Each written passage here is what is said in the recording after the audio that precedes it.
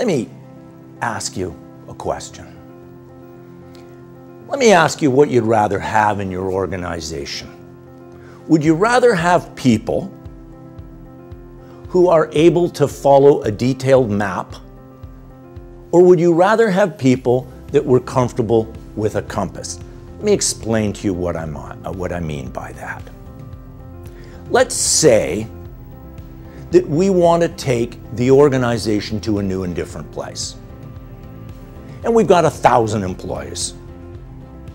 Do we really believe that the way to get them to a new place is to have a small team of people at the top of the org chart draw up a detailed map of every twist and turn in the road, every signpost that they will meet, and give those maps out and ask the people to follow them?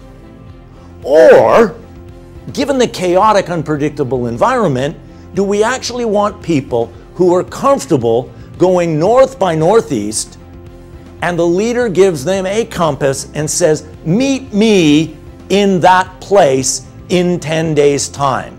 I'll tell you right now, if you create an organization that is dependent on maps, you will get people who are dependent on the leaders to tell them what to do.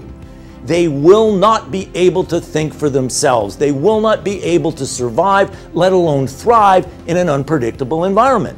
So to me, it's really simple. We want to equip people who are unbelievably comfortable with the general direction in which we go. It's a compass setting north by northeast. Let them get there.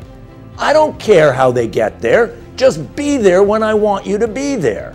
If you don't have confidence in people, if you don't believe people are that smart that they can do that, then they shouldn't be in your organization. But if you have an organization that's become dependent on rules and regulations and maps and guidelines, people won't think for themselves. And that may work in stable times, but that sure as heck won't work in unpredictable times. And what matters most is not how people operate on a good day, it's how they operate on a crazy day when there is no precedent. And the fact of the matter is, going forward, there are going to be fewer and fewer precedents to guide us. So we'd better be able to improvise. For that reason, I want compass people, not map people.